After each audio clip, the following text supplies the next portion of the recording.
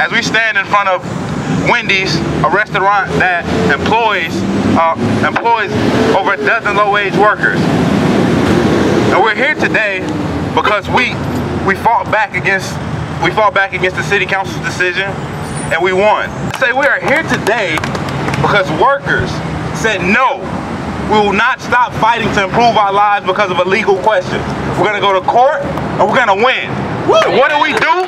Win!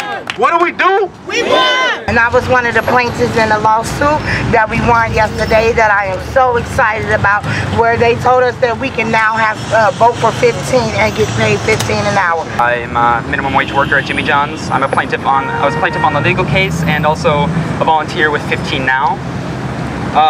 Yesterday, with the decision from court to allow 15 an hour on the ballot, marks a huge and historically significant event for workers in Minneapolis. It gives us the ability to put $900 million per year into the pockets of the communities that need it the most. CEOs are paying themselves thousands of dollars an hour, while the people that do all of the work, or most of the work, are barely able to provide for their families. Now, the Chamber of Commerce is currently lobbying City Hall to appeal the decision, which amounts to keeping workers in poverty. As of January 2014, in every place where the minimum wage was raised, they saw more job growth than places where minimum wage stayed the same. And with a new poll showing 68% of likely voters in Minneapolis supporting a $15 minimum wage, we are very happy to see our legal suit has won, overturning City Council's decision to block our vote. I want to bring another worker. Her name is Tanise. She works for Breaking Bread down the street. I think it's imperative that we get 15 an hour just so we can have the opportunity to sustain a quality life and self-sufficiency. We're not out here begging for nothing. We work every day like everybody else.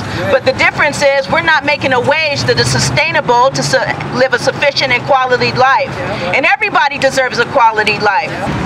To put our proposal for 15 on the ballot, our proposal that says Wendy's, bigger businesses, would reach 15 by 2020, and smaller businesses in Minneapolis, medium-sized businesses, would reach 15 by 2022. Yes. This will be a huge step forward for these over 100,000 workers. Work at Wendy's? Yes, sir. How long have you been here? I've been here for 7 years. Okay. What do you do? I'm a griller. I cook. Okay. And everything. I do everything. Except cashier. I don't make sandwiches. Everything else I do, pretty much. Do you mind telling me what your pay rate is?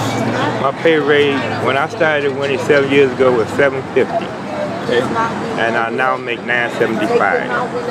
Okay. And it's not enough. They're being urged by the Chamber of Commerce to continue to defend poverty wages and not put a $15 minimum wage on the ballot to be decided by those workers who are most affected. And we want to launch our campaign to carry this grassroots movement forward.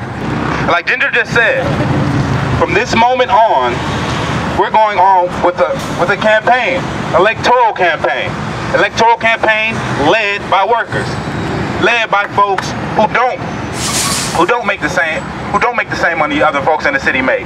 $11,000 an hour the CEO of Wendy's makes, and the folks who stand behind me, they don't make more than $9.50. So this is about equality, this is about opportunity, and I urge you folks to get behind this campaign. I urge you folks to get out here and door knock. I urge you folks to get to the knock office or the 15 Now office and make phone calls. September 12th, we'll be launching the campaign to take $15 minimum wage to the ballot for Minneapolis voters. What are you going to be doing then?